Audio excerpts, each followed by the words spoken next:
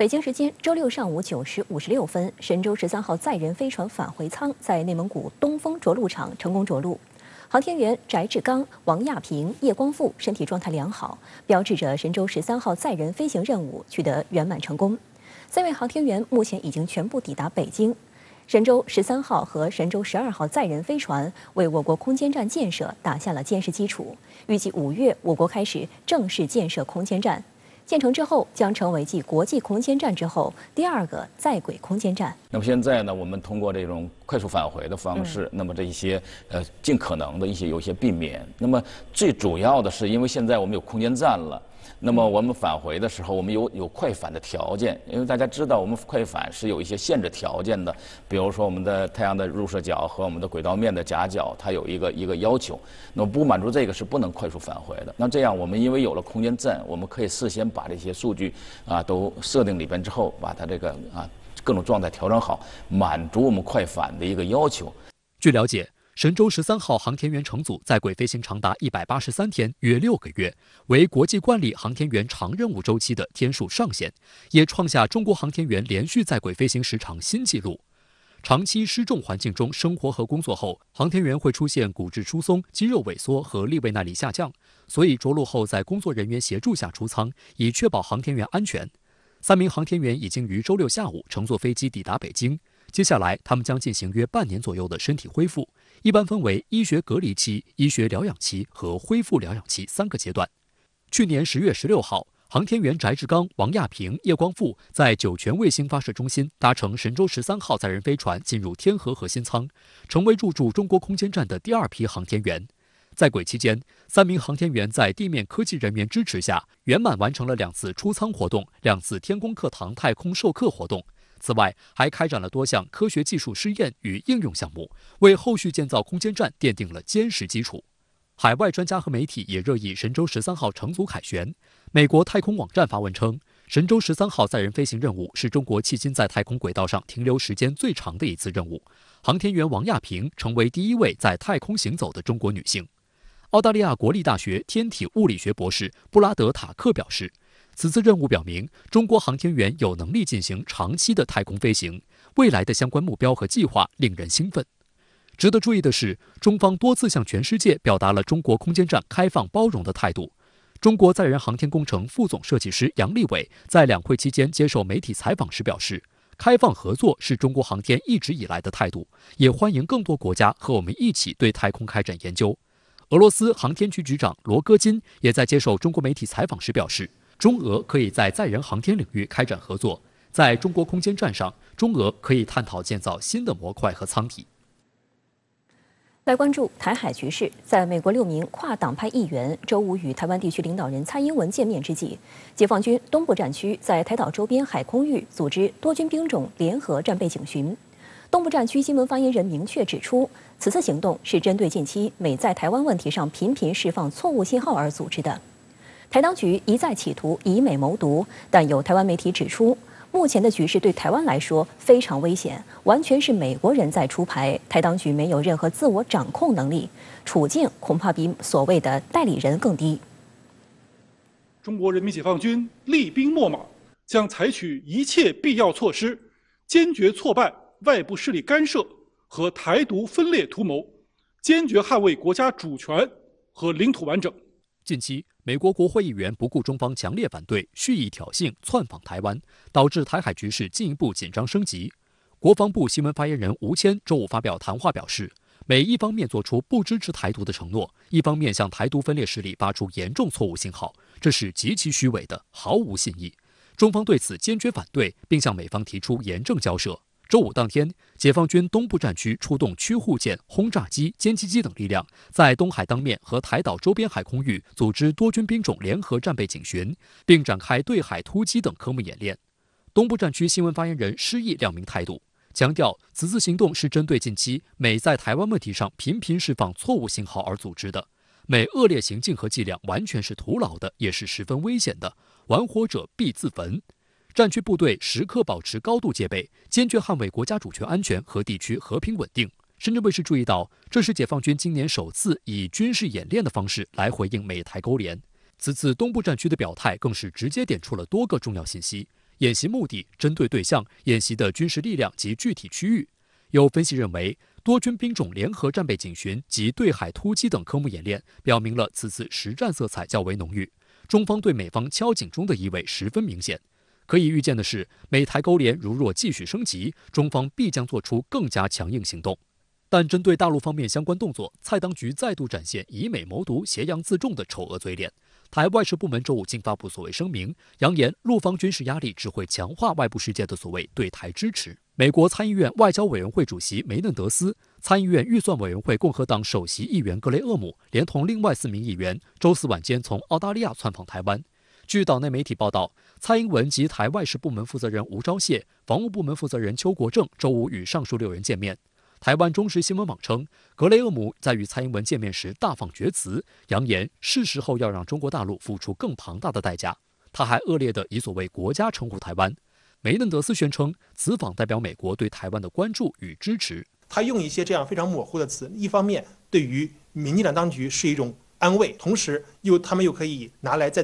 自己的这种话术上表明自己没有超脱于所谓美国一中政策的这样一个范畴，所以说这是一个非常去精算的和非常虚伪的这样一种表述。与此同时，人在美国的总统国家安全事务助理沙利文也跟窜访台湾的议员团一唱一和，借近期的俄乌冲突，西方政客不断炒作台海有危险。沙利文在当地时间周四出席一场活动时，就将乌克兰问题与台海局势进行联系。他渲染称，过去数周，美国与欧洲在内的盟友与合作伙伴密切商谈，认为俄乌冲突这种事情可能发生在欧洲，也可能发生在印太地区。沙利文声称，负责任的国家应该发出明确讯息，任何形式的动武在任何地方都不可接受。当被问及如果台海有事，美国是否会捍卫台湾时，他宣称，美国的官方政策立场是采取一切可能措施，确保这样的情况永远不会发生。对于沙利文上述发言，外交部发言人赵立坚周五表示，当前台海局势面临新一轮紧张，其根源是台湾当局一再企图以美谋独，而美方一些人有意搞以台制华，美台相互勾连。个别人蓄意将台湾和乌克兰这2个有着本质区别的问题相提并论，企图混淆视听，趁乱渔利。这种玩火行径，才是对两岸现状的改变。美方一些人士，他们已经看到了自己在乌克兰这样一种挑唆代理人战争的这样一种策略一定程度上，那么起到了维护或者说拓展美国这样一个在区域和国际霸权的这样一个作用。那么很显然，美方有一些有心人士，他是希望把这样一个模式复制到台海的，所以他们可以说是唯恐台海不乱。此次美国议员团窜访台湾，被民进党当局大肆炒作。然而，有岛内媒体人注意到，这些美国议员和蔡英文谈论的话题有点各说各话。美方议员想要强调所谓对台湾的安全承诺，而蔡英文当局更着急经济议题。例如，蔡英文在致辞时就提到，台湾期待能够在新的印太战略中扮演积极的角色，也期待能共同促进印太地区的经贸交流合作，带来更多繁荣。除了各说各话，台湾舆论还注意到，此次窜访台湾的美国议员规格下降，除了梅嫩德斯出身民主党外，其余5人皆为在野的共和党议员。台湾媒体认为这是美方刻意为之。我要讲的就是说，美方都知道，就怎么在三方维持这种平衡，降低敏感性，不要发生战事尽量和平稳定。这个是老美心里想的，也比较符合他的利益啦。所以基本上我觉得是礼貌性的拜会居多啦。实质讨论尤其是台湾关心的事情，尤其是经贸，这个看起来是没有接触到这个关键的点。实际上，美方打台湾牌的真实目的在岛内几乎路人皆知。就在美国议员团窜访台湾地区的同时，美国参议员霍利提出所谓台湾武器出口法案，意图加快对台运销关键武器。近日，美国还宣布总价为9500万美元的新一轮对台军售。之前美方的一些这种军工利益复合体的代言人，他们不断的去鼓吹要向台湾去兜售各种各样的武器，以至于到台军现在自己也明白的讲出超出了他们自己的承受能力，他们已经拒绝了多项美方的这样一个提案。但是我们看到像格雷姆这样的他自己的选区就是 F-16的生产商的这样的一些军工利益的这样一些代理人，那么很显然他们仍然没有放弃这样一个心思，他们仍然是希望在这样一个地方去激化两岸之间的这样一种矛盾冲突。那么如果说只是隔空的喊话还不够，那么他们就要组团过来，在现场施压台湾，去进一步的贴靠美国。美国借着打台湾牌挑动台海局势，兜售军备，看似对台当局展现力挺的态度，但实际上台湾地区的利益正在被不断蚕食。有丰富外事经验的介文吉就注意到，最近美国议员窜访台湾，甚至不需要跟台当局打招呼，而是说来就来。他认为这样的局面对台湾而言非常危险。值得注意的是，美国防务新闻周四透露，目前美国已经积压了大量未交付的对台军售项目。报道指出，自2019年7月以来，台湾已同意自美国采购价值约170亿美元的军备，但该报取得的电子文件显示，未交付的项目已经积压达142亿美元，包括66架 F-16CD Block 70战机、爱国者防空系统寿命将届的零组件、毒刺防空导弹、MK48 重型鱼雷、海马斯高机动炮兵火箭系统、鱼叉 Block 2陆基反舰导弹、增程型距外陆攻飞弹等。报道披露，共和党联邦众议院外交委员会高阶委员迈克尔在听证会中告诉美国副国务卿舍曼，台当局驻美联络人肖美琴已当面向他抱怨交付延宕问题。迈克尔表示，他感到很忧心，并称他不认为台湾目前的军力足以自我防卫。美国会众议院外交委员会的一名共和党国会助理还表示，交付延宕的主要原因是新冠肺炎疫情引发的美国国防工业人员短缺、运输拖延和供应链问题等。而美台商业协会会长韩如博透露，美国政府对此几乎无能为力。美国宣布向乌克兰提供新一轮价值8亿美元军事援助之际，俄罗斯本周向美国正式发出外交照会，警告其若继续向乌提供武器，将导致不可预测的后果。不过，美国国务院针锋相对称，没有什么能阻止美国政府继续支持乌克兰。美国媒体认为，俄罗斯之所以选择向美国和北约发出外交照会，是因为来自他们的各路武器潮水般涌向乌克兰。此外，近期北欧的传统中立国芬兰和瑞典也表态要求加入北约。俄罗斯强硬回应称，将可能在西边部署核武。北约又向俄罗斯秀肌肉。北约海军4大常备集群之一海上扫雷第1集群战舰周5进入波罗的海，将与爱沙尼亚联合举行海空军演。俄罗斯波罗的海舰队前司令瓦卢耶夫周5针锋相对地表示，波罗的海舰队兵力将监视北约舰队在波罗的海的演习行动，一旦出现侵略迹象，将好好照护所有目标。4月以来，美国和北约对乌克兰军援力度加大。俄外交部发言人扎哈罗娃周5表示，已就此向包括美国在内的所有当事国家发出外交照会。华盛顿邮报所获外交照会的副本显示，俄方指责美国和北约向乌克兰运送最敏感的武器是在火上浇油，要求停止对乌克兰不负责任的军事化。俄罗斯还提供北约介入俄乌冲突的证据。俄罗斯侦察委员会周5称，目前有1000多名投降的乌克兰军人被关押在俄罗斯。调查期间，俄方获得了25个国家向乌克兰提供武器的信息，其中21个是北约成员国。此外，还有外国军事教官积极参与训练乌军和民族主义分队。俄罗斯联邦委员会维护国家主权委员会主席克里莫夫周5表示，雇佣兵不是军人，不受国际法保护。俄罗斯将在对这些人审判时，让整个世界都看到真正发生了什么。美方无视了俄方的外交照会。美国国务院发言人普赖斯周5强硬表示，美方将继续向乌克兰提供武器。美国政府周3宣布再向乌克兰提供8亿美元军事援助。至此，自俄乌冲突爆发以来，美国承诺对乌克兰军事援助总额已超过25亿美元。北约国家近1个月以来的对乌军援总和接近2020年乌军全年军费。此外，美国防部还表示，将在波兰加强对乌克兰军队的训练，以便让乌克兰士兵可以使用援助的军备武器。此前，美国一直避免提及秘密训练乌军的计划。英国《泰晤士报》透露，美国提供的训练包括榴弹炮、反火炮雷达和防空雷达等的使用。这些培训不会花很长时间。该报还透露，英国特战队员近日也恢复了在基辅及周边地区培训乌克兰军人的工作。他们在2月份战事爆发前离开，此前已经培训了约2.2万乌克兰军队士兵。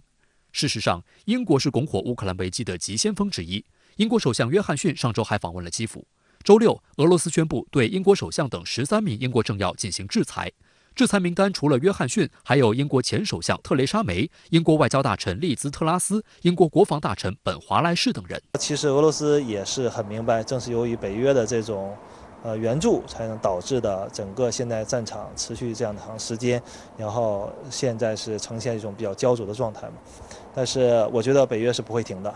因为乌克兰的这个抵抗的它的这个试图也不会停下来，所以未来它可能这种局面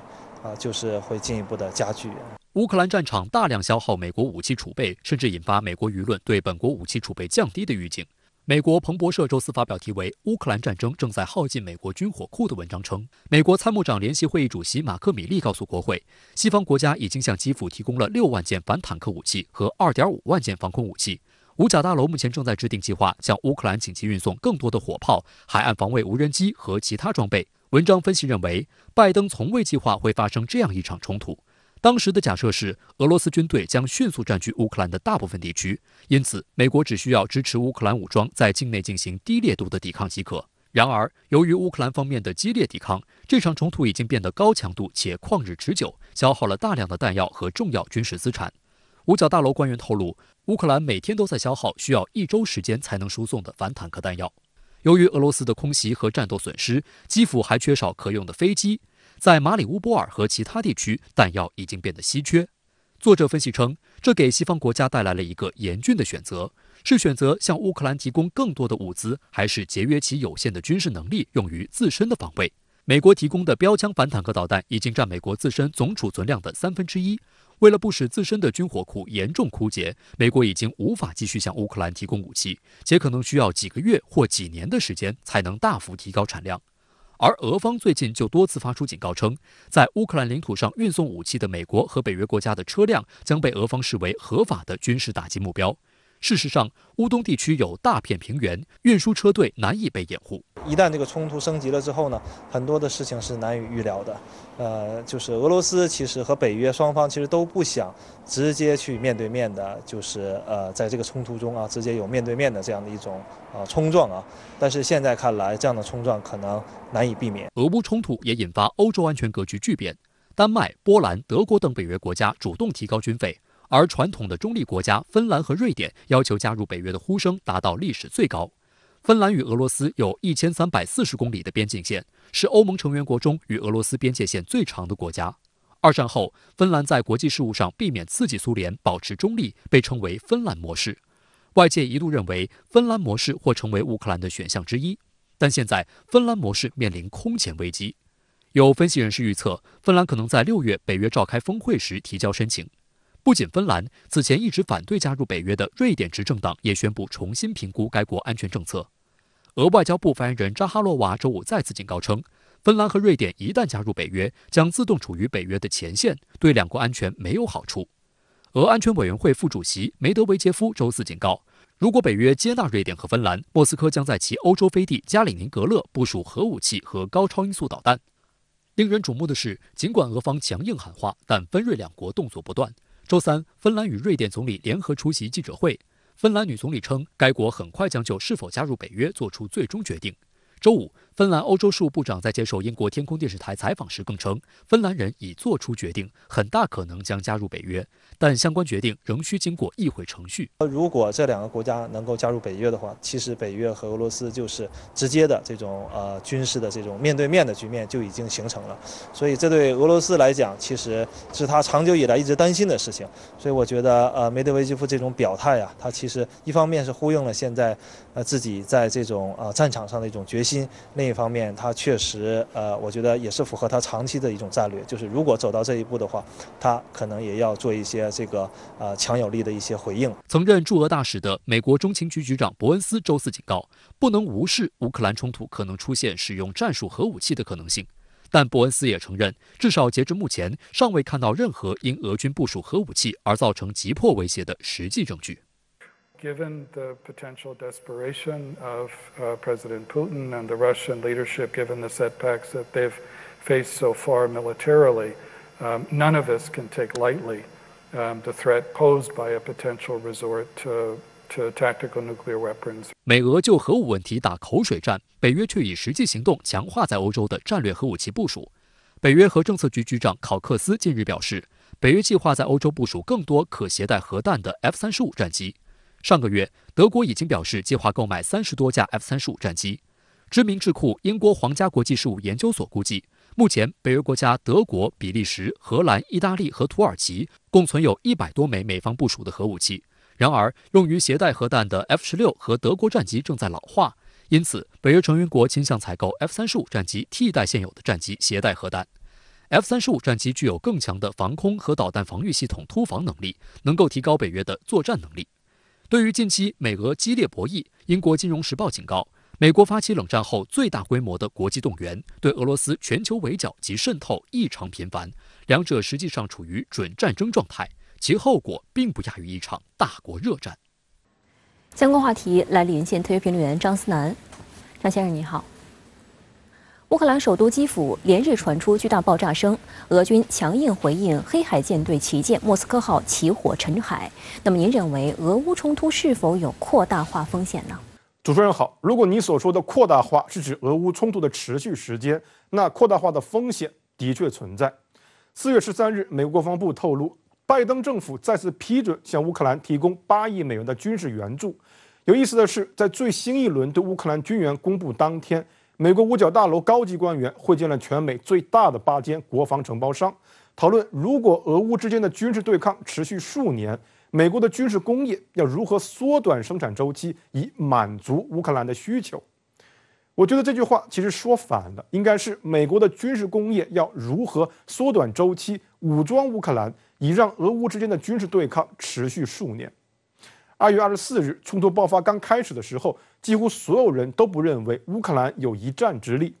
事实上，乌军在第一周也的确遭到了俄军惨烈的杀伤。但1个半月之后，如果说是什么改变了战场上的天平，我觉得不是乌军的战斗意志，而是美国及其盟友不断升级，乃至是越来越肆无忌惮的军事援助。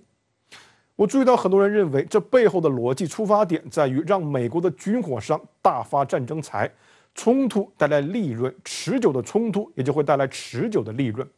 但也许在军工复合体以资本绑架美国对外政策的角度之外，还有另一种角度，那就是俄罗斯在乌克兰最大的敌人实际上是俄罗斯自己，也就是俄罗斯参与战争的不可持续性。如果说哪个国家对这一点有最刻骨铭心的认识，那一定是美国。纵观过去60年，美国的海外军事行动，但凡取得成功的，比如说入侵巴拿马、格林纳达以及2次海湾战争等，没有一次时长超过2个月。但时间跨度只要扩大化，尤其在数年以上，便一定会以灰溜溜的失败收场。比如说越南战争、海湾战争后在伊拉克的治安战以及阿富汗。我相信没有国家比美国更懂一场久拖不决的战争会如何在经济、国内稳定、国际威望等多方面透支一个国家。而这或许就是美国的决策者对俄乌冲突所规划的剧本。美国想人为的将乌克兰打造成俄罗斯的帝国坟场，让俄罗斯缓慢的流血致死，就像美国曾经将阿富汗打造成了苏联的帝国坟场那样。对美国持续加码军援乌克兰，俄方已发出外交照会，警告面临严重后果。那么您认为美国及其北约盟友未来会直接军事介入乌克兰冲突吗？我想用一个问题来回答你的问题。上世纪80年代，苏联入侵阿富汗时期，美国也把调子拉得很高，表达了极大的安全关切，一如美国今天对俄乌冲突的态度。但是美国及其盟友当年直接军事介入阿富汗了吗？并没有。所以我认为美国及其盟友也不会直接军事介入乌克兰冲突。事实上，美国和北约在2月24日冲突爆发一开始没有出手，就决定了之后也不会出手。俄罗斯会最终选择以直接的军事手段处理乌克兰问题，那是因为俄罗斯感到自身安全受到威胁的议题上，莫斯科事实上被拒绝了除战争以外的和平手段。如果将俄乌冲突由2月24日再往前回溯1年，我们会看到2021年4月，泽连斯基拒绝接受既有的明斯克停火协定；7月，乌克兰政府通过法案，明确要求以军事手段重新控制克里米亚和顿巴斯地区。12月，俄罗斯要求美国做出乌克兰不加入北约以及北约不继续东扩的书面保证，被明确拒绝。而美国和北约不会诉诸于直接的军事手段介入乌克兰问题，是因为美国和北约在根本上没有受到安全威胁，充其量只是威权遭到了挑战。无论欧美如何宣传俄罗斯的进攻是对欧洲乃至是世界秩序与稳定的破坏，美国和北约的淡然处置完全暴露出他们不仅清楚俄罗斯为何要打进乌克兰，也完全了解俄罗斯追求的只是一场有限度的军事冲突，而不是赢马大西洋，更不是挑起第3次世界大战。有句话说得好，冤枉你的人比你还知道你是被冤枉的。我在之前的评论中讲过，有的人杀人不必用刀，有的人用刀已经是自保的最后手段。我无意美化战争，但我不希望国人对于这场冲突的认识和回忆被形塑为简单的侵略与被侵略，或是简单的正义与非正义。诉诸于战争的国家应当被谴责，但那些瘫痪国际规则秩序，通过有意识地将一个国家逼入墙角来迫使战争爆发的国家，同样应当被予以最严厉的谴责。好的，谢谢张先生在线与我们分享您的观点，谢谢。周五是金日成诞辰110周年及朝鲜的太阳节。平壤金日成广场当晚举行大型演出和烟花秀庆祝活动，但朝方并未如外界预测举行盛大阅兵式。有分析指出，这是出于避免激化半岛局势的考虑。距离后任韩国总统尹锡悦正式宣誓就职已不到1个月，尹锡悦针对半岛问题的政策和动向也成为目前各方关注的焦点。华盛顿邮报评价称，尹锡悦将朝鲜列为主敌，为近年来韩国政府罕见，这表明了他将与文在寅政府的立场截然不同。尹锡悦强调要成为美国更强有力的同盟。对于目前走进死胡同的韩日关系，他表示，韩日关系恶化是韩美日合作的致命弱点。上台后将推动与日本频繁对话和互访，以重建信任。相信韩日关系将得到妥善解决。值得注意的是，尹锡悦在谈及对华政策主张时认为，韩国若要对中国采取更强有力的政治态度，就必须依赖韩美军事同盟。他认为，在经济方面，不仅韩方依赖中方，各方需要清楚，中方也在依赖韩方。对于他在选举中提出要让韩国加入被称为亚洲小北约的4国机制问题，尹锡悦表示，将先从疫苗和气候变化2个工作小组入手，开展与4国机制的合作。据韩联社周五报道，尹锡悦与美国总统拜登于5月21号左右在首尔举行首脑会谈的方案进行协调沟通。不过，韩国总统职务交接委员会方面当天表示，有关事宜尚无任何定论。据此前报道，美国总统拜登曾表示，预计将于5月下旬访问日本，并出席美日印澳4方安全对话领导人峰会。日本媒体透露，时间应为5月22号，但韩媒报道称，尹锡悦方面希望拜登能在访日前先对韩国进行访问。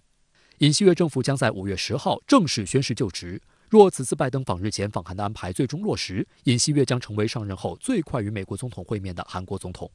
因为尹锡悦刚刚才当选嘛，所以他的这个韩美政策呢，到现在还没有定案，还没有定型出来所以必须要去敲定，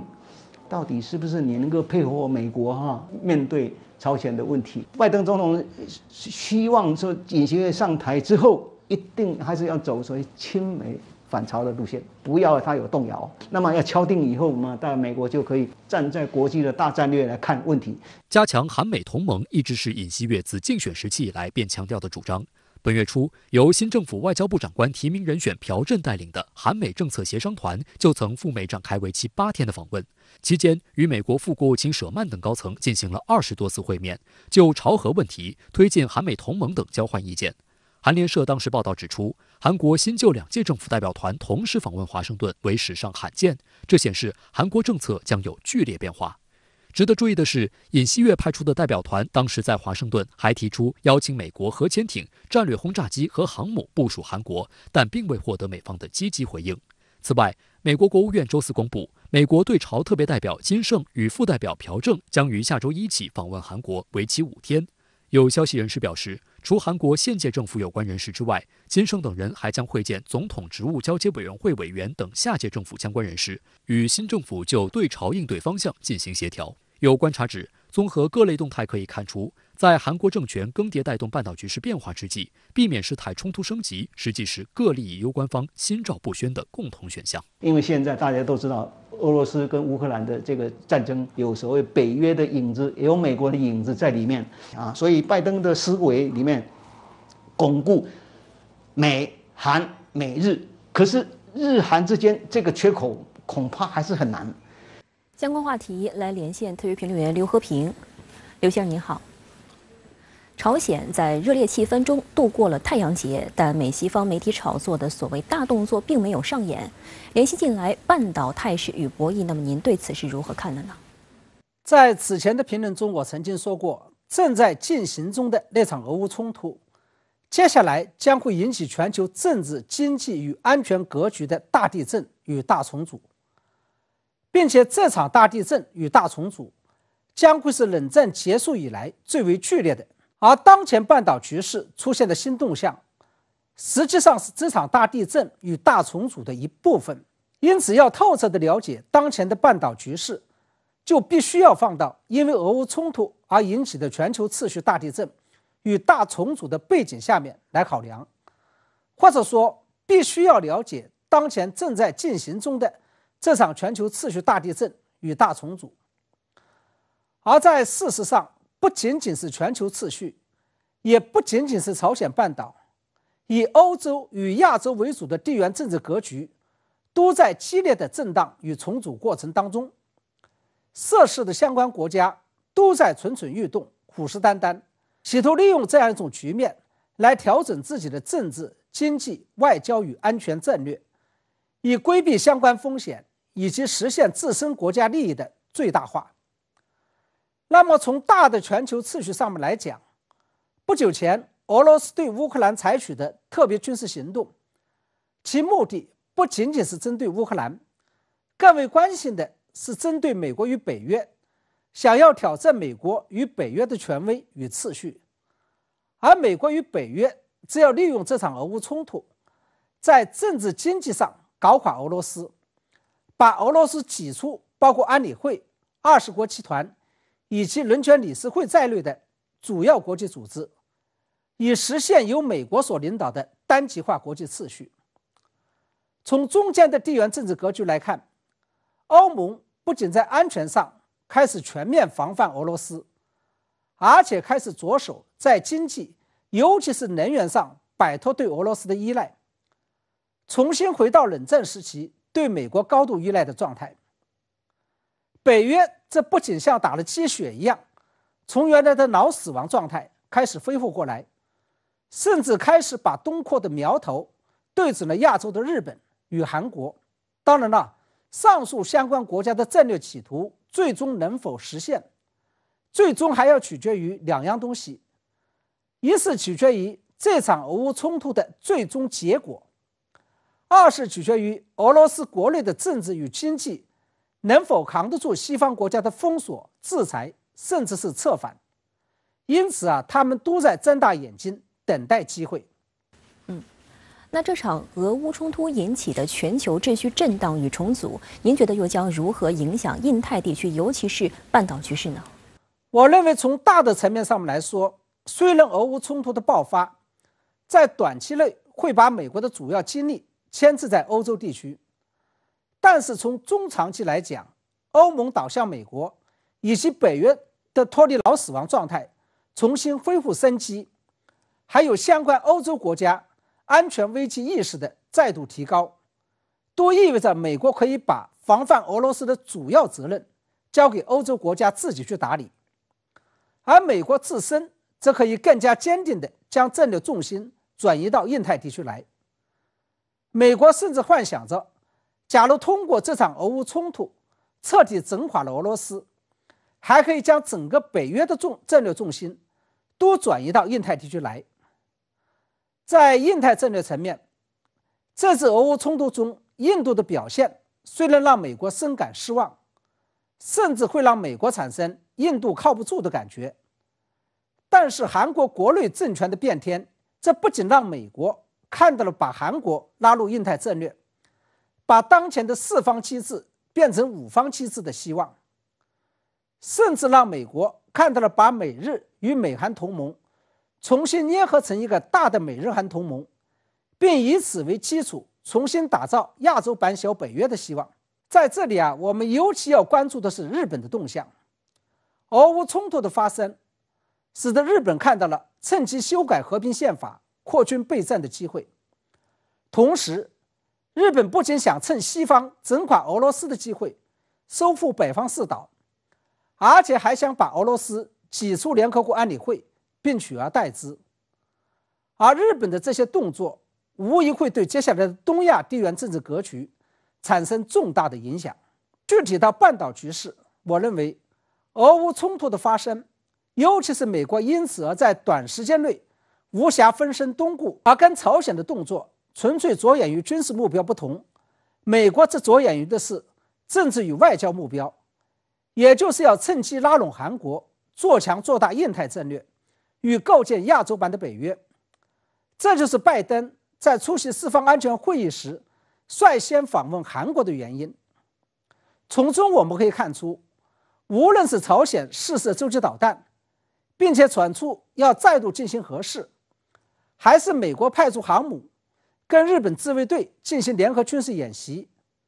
其目的都不是为了在眼下解决半岛问题，更不是为了挑起半岛冲突，而仅仅是为了实现各自的战略与战术目标，也就是朝鲜要进一步强军自保，而美国则要安抚与团结韩国与日本。那么这个也就意味着，虽然最近半岛局势又再度剑拔弩张，但最终只不过是茶壶里的风暴，因为各方都不想真正激化局势，挑起战争。好的，谢谢刘先生在线与我们分享您的观点，谢谢。